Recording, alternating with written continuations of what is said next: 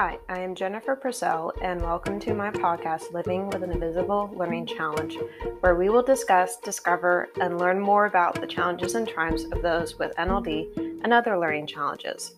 I do have a website for this podcast, and it is called livingwithnld.com. I also have a Facebook, Instagram, and Twitter account for the podcast.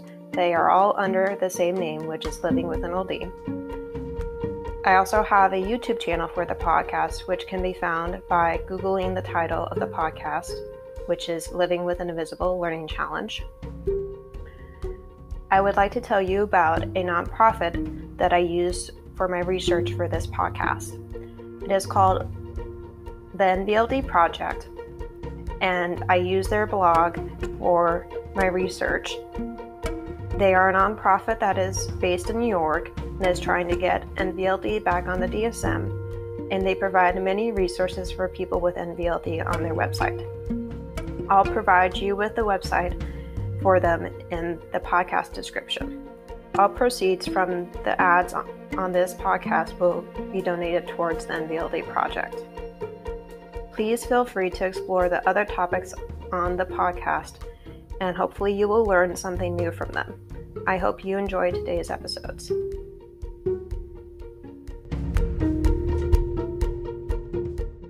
So on September 18th will be the next Facebook chat for members of my podcast audience that have NLD or other learning challenges. And this group creates a safe space for you to talk about anything that may be on your mind relating to NLD or any other learning challenges that you may have, or relating to other personal things that you may be going through, and creates a group that has confidentiality built into it as well and will support you with anything that you need support with. And it is on September 18th at 10 a.m. Pacific time zone, and it goes until 11:30 a.m. Pacific time zone.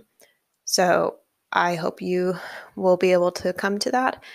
If you would like to join, please let me know by emailing me at livingwithnld@gmail.com or message me on the Living with NLD Facebook page. Thank you, and have a great Friday. Bye.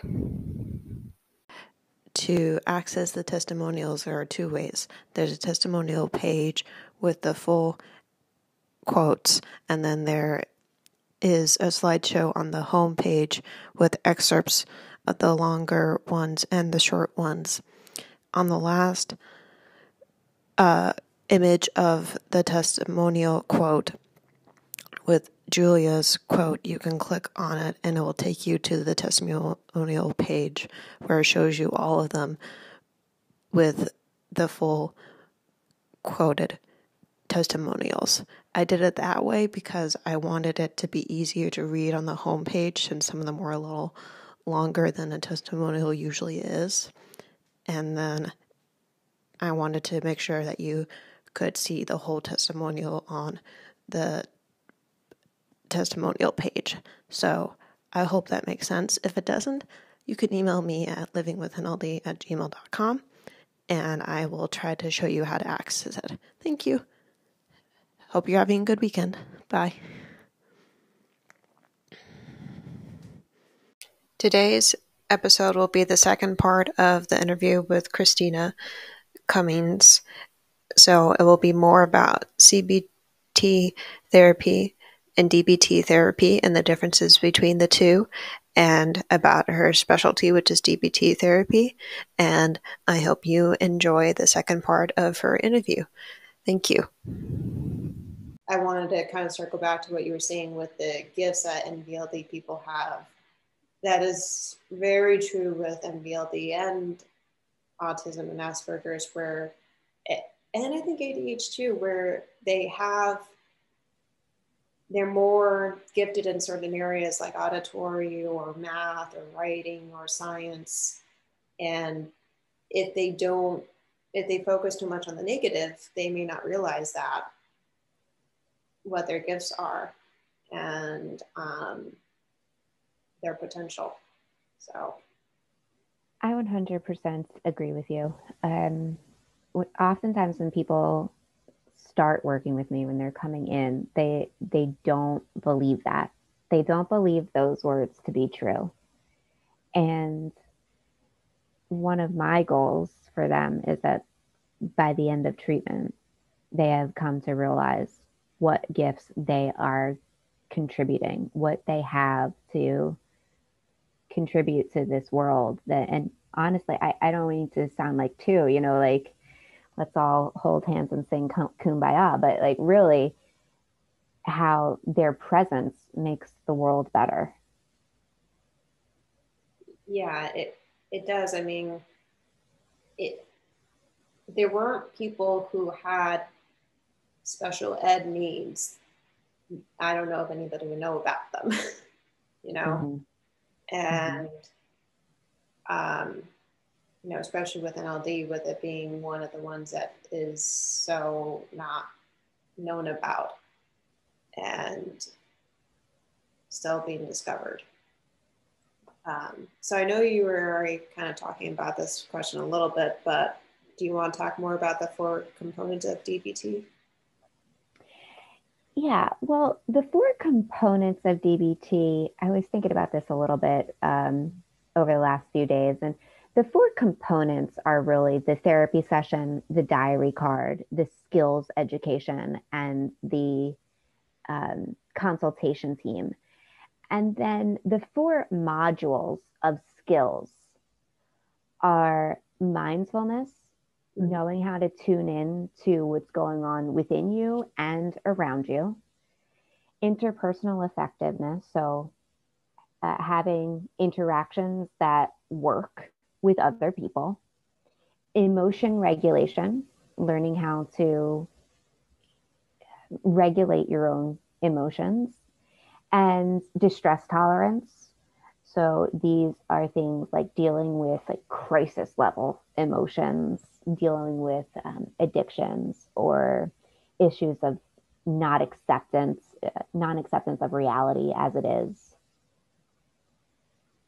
Yeah, that makes sense, and that makes me think a little bit of my own part where I know in college I was at a phase where I was overeating to absorb emotions, and I didn't realize I was doing that initially.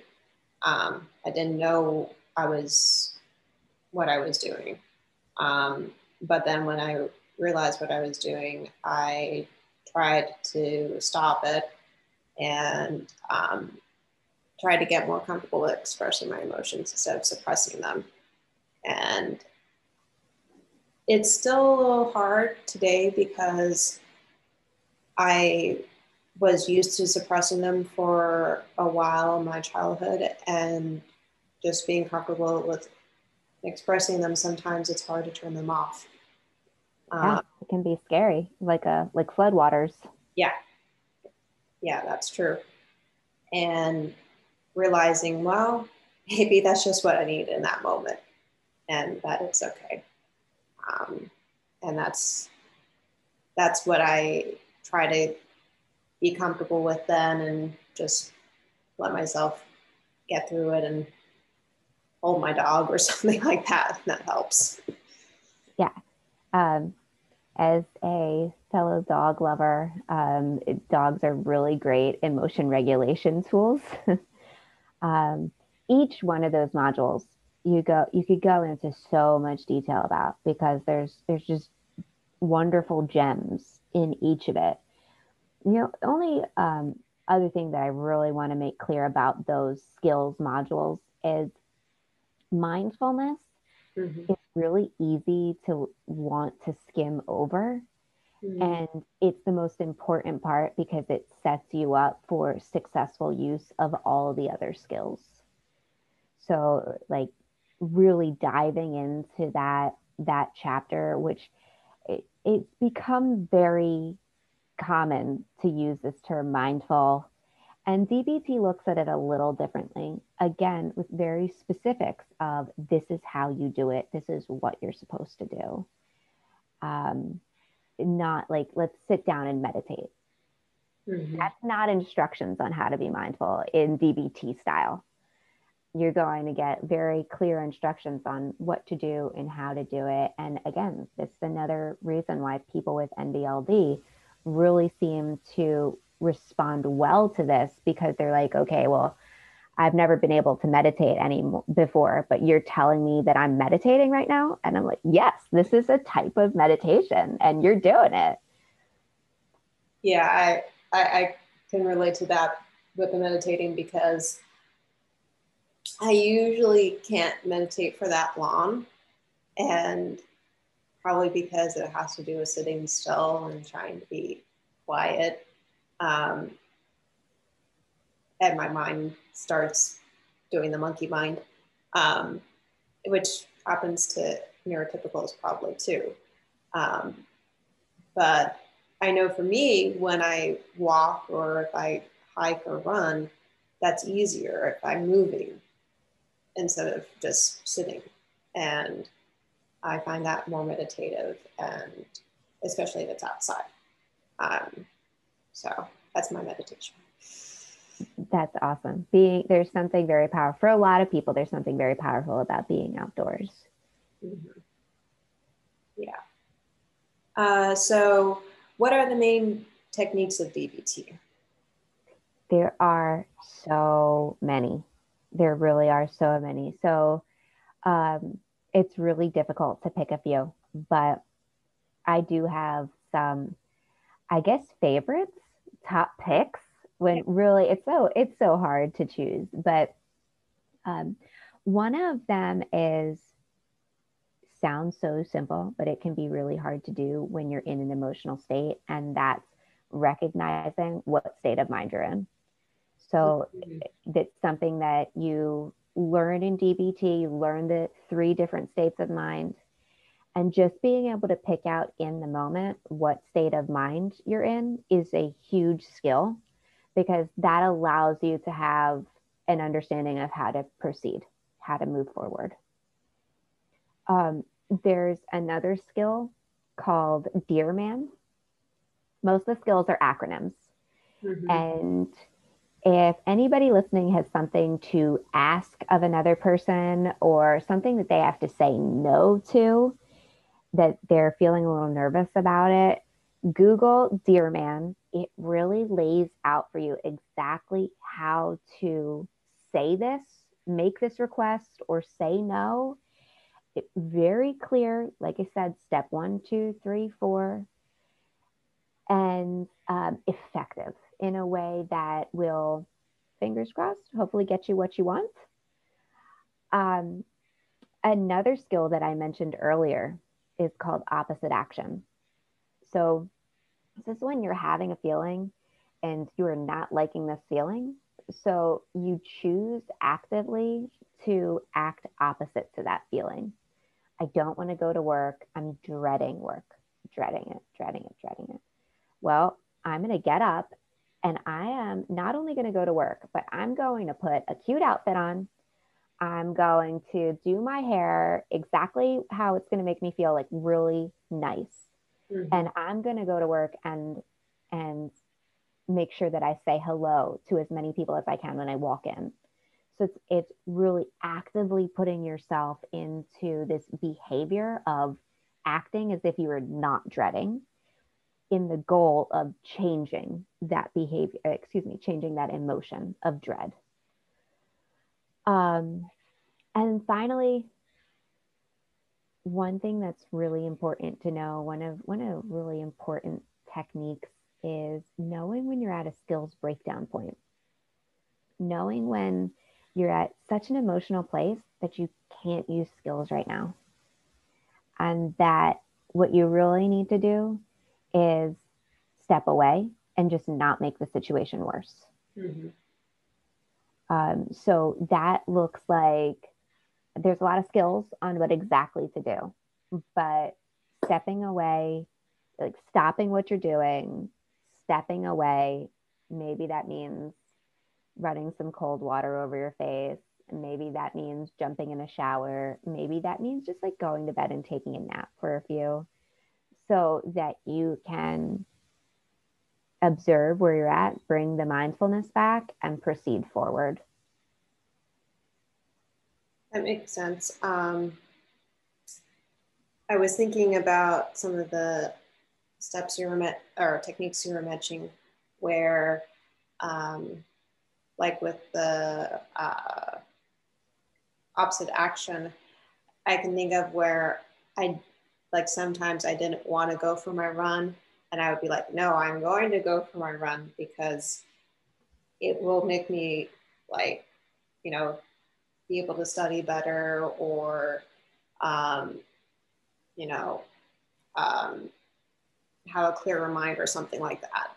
So I would force myself and, or feel more awake. And I would actually thank myself for doing it. I would be like, okay, yes, this was a good idea. Yeah, 100%. I mean, how often do you get to the end of your run and you're like, oh, I really shouldn't have done that?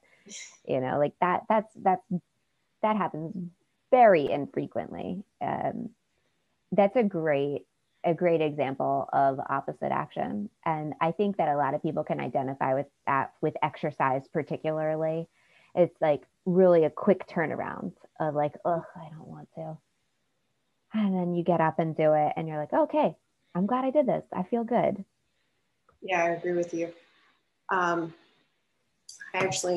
realized I need my computer charger, so I'm just going to pause. All right, so we were talking about the techniques, and I was saying how with the running, where sometimes I force myself to do it because it makes me feel better. And I think there's some other things where you force yourself to, it can be anything like meditate or journal to try to make yourself, maybe get out of the mood you're in and try to get in a better mood. Yeah, opposite action. I'm just thinking of my specifically NBLD clients examples. I'm sure a lot of people can relate. Like you have a social event that you can go to and you want to socialize because you want to have connections with people, but it's so difficult and draining that you don't want to go, but you do want to go, but you don't really want to go. And you committed to going, but then it's time for you to get ready to go and you don't feel like going because it is going to be draining and you're going to have to be on, you're going to have to be trying your best to read people and respond and interact. And I always encourage people, within the best of their ability to try opposite action and go out to that social interaction, that social gathering, even if right before they go, they may not want to. Yeah, I would agree with that. And that makes me think of a book that I read that helps with social cues. It's called NLP from the Inside Out by Michael Brian Murphy. I've talked about it before on the podcast, where in his second edition, he talks about some different body language and tells you what it means, which helped me because most of it I didn't know what it meant in his book, and he hasn't really himself, so it really helped to be able to hear from a fellow NBLD. And he has another book on the history of NLP and the science behind it. That one's a little trickier to read for, at least it was for me, because of some of the vocabulary. So I had to ask my mom what some of the words meant. But the one with body language helped in terms of learning what some of the cues meant. And I do try to socialize more because I am a social butterfly, so I like socializing. It helps me realize, actually, I'm better at this than I think I am. So maybe I'm getting better. That's great. I know you were talking a little bit about this earlier, but I wasn't sure if you wanted to say bit more about what a DBT session is kind of like? It does look a little bit different from a traditional talk therapy session because of the diary card. So you really come in and focus on the diary card and focus on whatever your top goal is, you focus on that, and then secondary goals and third, tertiary goals. And so sometimes what I will say is that sometimes people will come in with a story that they have to tell, that they really got to get off their chest. And I have to be like, wait. I want to hear it. I do. Let's make sure that we don't have something that's really, really, really important, but maybe it happened 5 days ago. So it's not at the top of your mind right now. Let's go through the diary card and then we'll get to your story. So you kind of like make a little bit of an agenda in that way with the use of the diary card. It does look a little different than other therapies.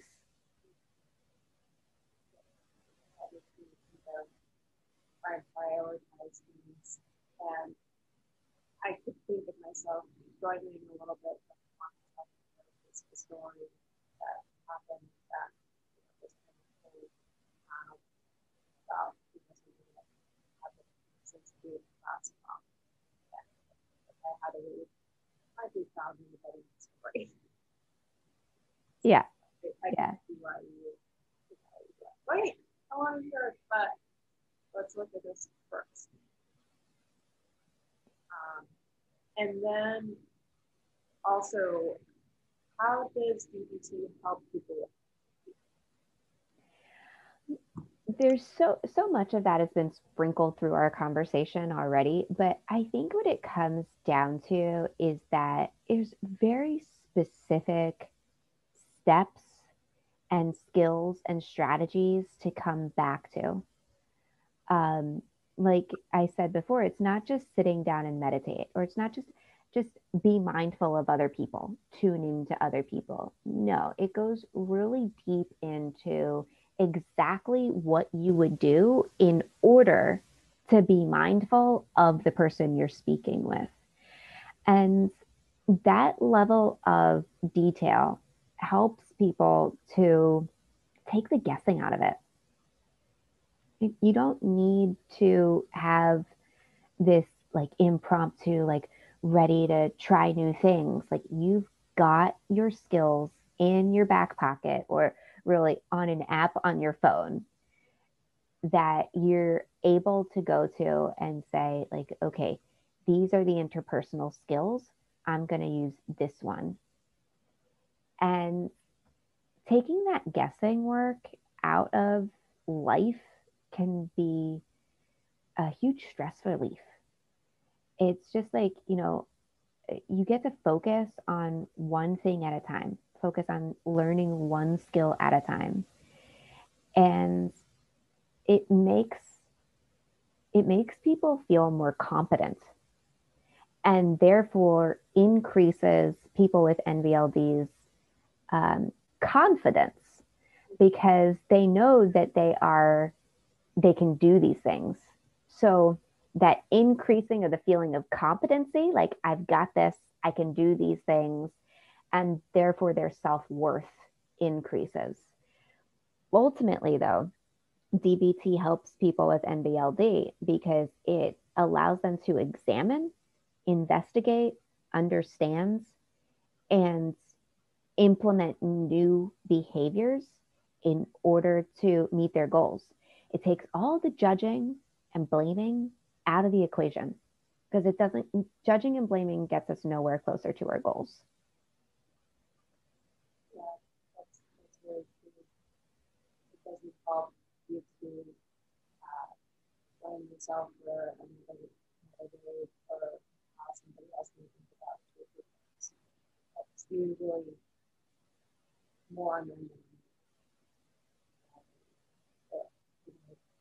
That's something that's about. I was thinking about that when you mentioned the app, I was like, that's kind of cool where you look on your phone and it's right there because know, I can see where that would be for people, you know, the young people too, where they don't have to try to remember it and making, you know, making notes that they can see it there. Yeah, agreed. And then this is kind of going in the same thing. How may it not help somebody? Like if they're not using it correctly. Yeah. One of the most frustrating things for clients in general with DBT is when to try a skill or when to let things ride and not go there. And then when things don't work out right, it's easy to say, like, okay, it didn't work. However, in that idea of examining and really investigating and understanding, we have to look at, did they use the skill correctly? Was it the right skill to use given the circumstances?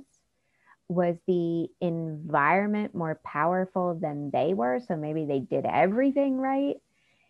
And all of that can be really frustrating. It really can be. It's one big experiment. Going into DBT therapy is like saying, like, okay, I am signing up to do an experiment on myself and to figure out what's going to make my life better versus what's going to make my life harder. And it's not an easy process. So Marsha Linehan, in her skills book, the creator of DBT, she said that the path out of hell is through misery. And I view therapy as kind of a miserable process. It can be very painful. And having to withstand that pain for someone with NBLD who's living a life oftentimes with a great deal of pain, having to face that pain and try new things when you're already like in pain can be extremely difficult. So it's not an easy process. It's not necessarily it's not a fun process. It's really not. And it's the process that some people need to go through in order to get out of that hell and get out of the misery. So those are the two main things that come to mind for me. The difficulty in analyzing what went wrong when someone tried to use a skill and it didn't work, and the difficult nature of therapy to begin with, that we're not going and talking about the stories that someone wants to talk about in that moment. We're going through the diary card and looking at that thing that they actually don't really want to talk about. It would be a lot easier to avoid. And it's my job to not let them avoid it.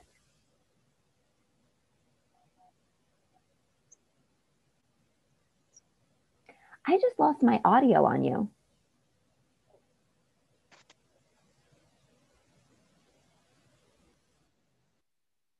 Okay, we're back.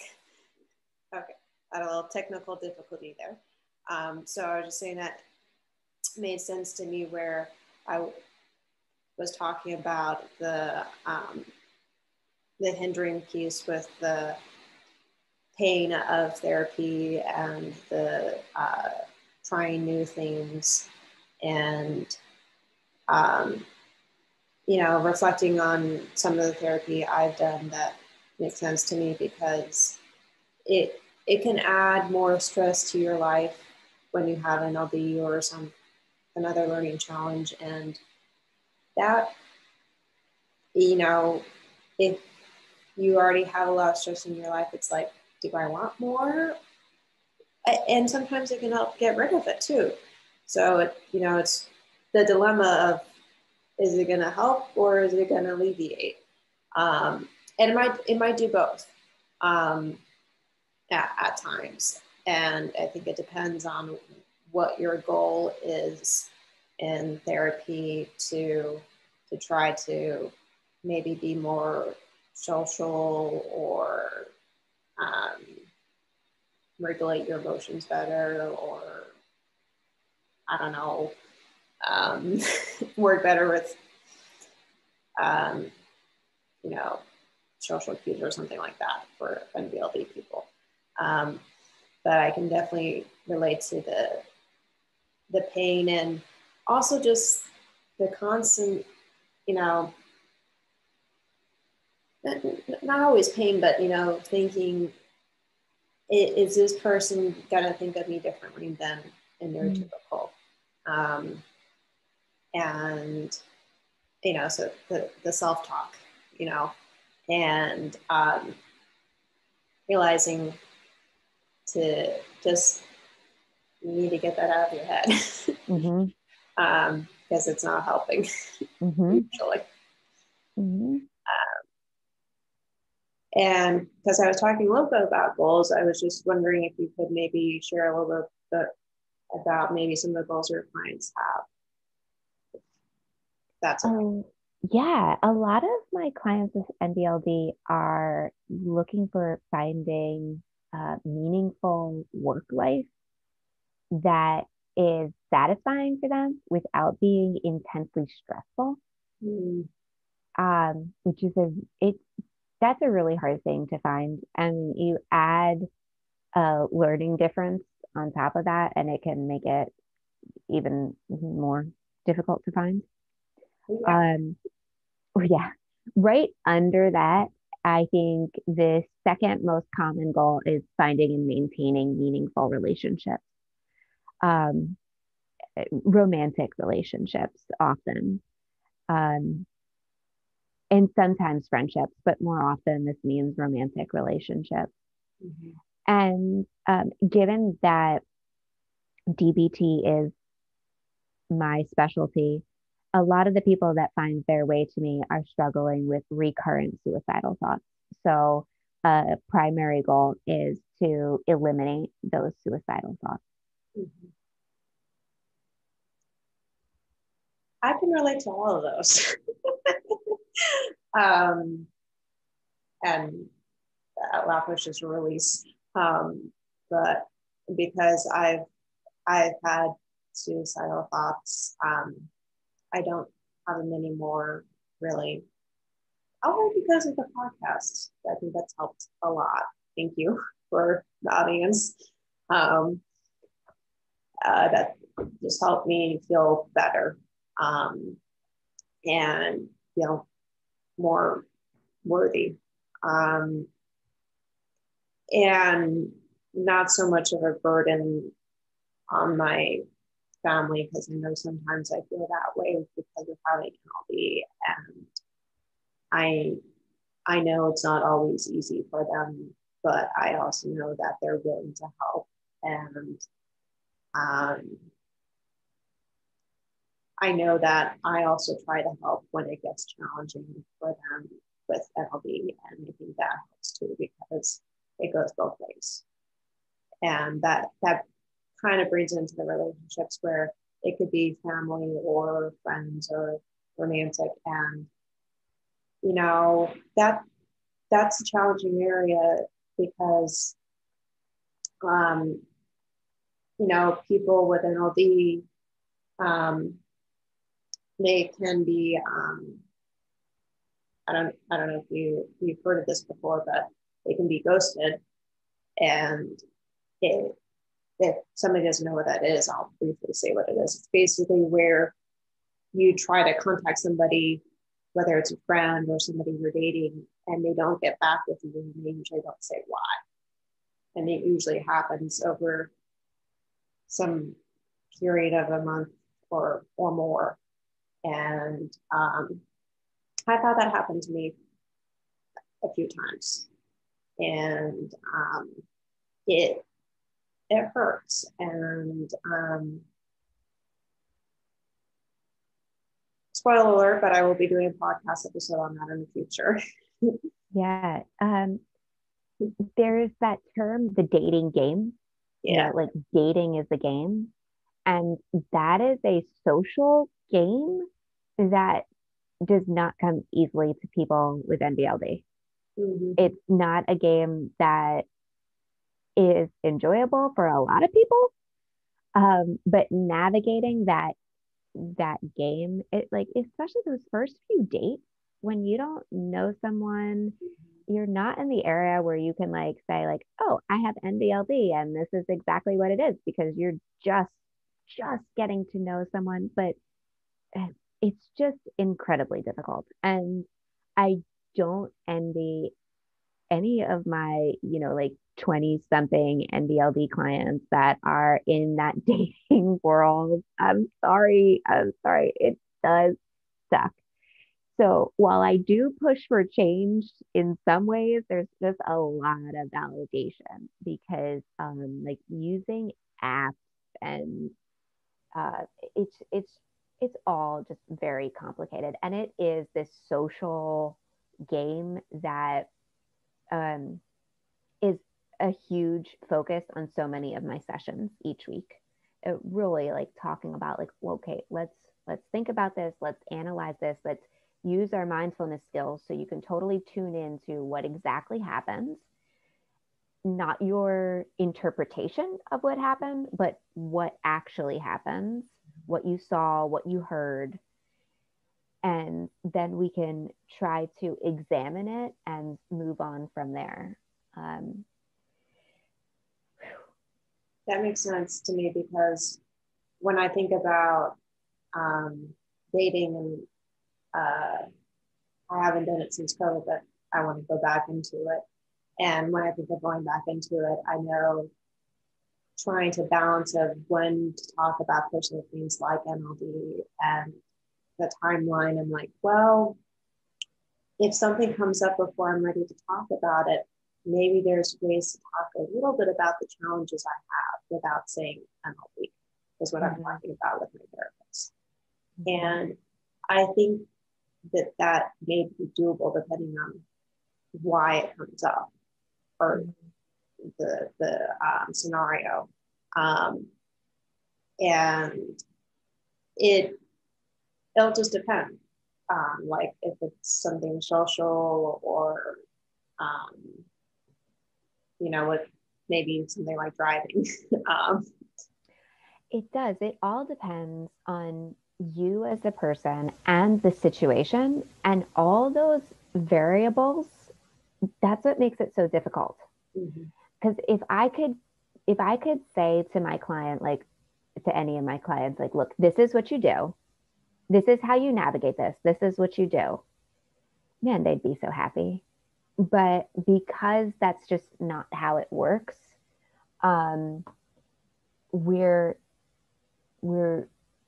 thinking on our feet in that dating game, and it makes it quite difficult. Yeah, you do have to think on your feet, and sometimes that's hard to do. It's hard to do for people with NLD. So